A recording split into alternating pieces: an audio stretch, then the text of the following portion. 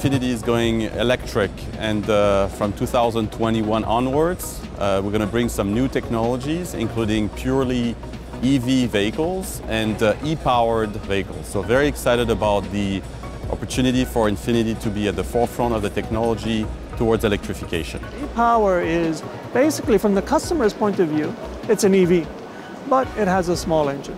And that small engine is not driving the tires, it's actually generating the batteries, keeping the batteries full. And INFINITI will be the first within the alliance to launch an e-powertrain with this level of performance. These are powerful cars, these are beautiful cars. We will be the benchmark of the industry as far as a portfolio goes. New technologies are always very important for design, and in the case of e-power or EV, it's a fantastic opportunity for us. You will see that we start changing the proportions, we start changing the dynamic, because we will be expressing a completely new DNA of INFINITI. INFINITI. Empower the drive.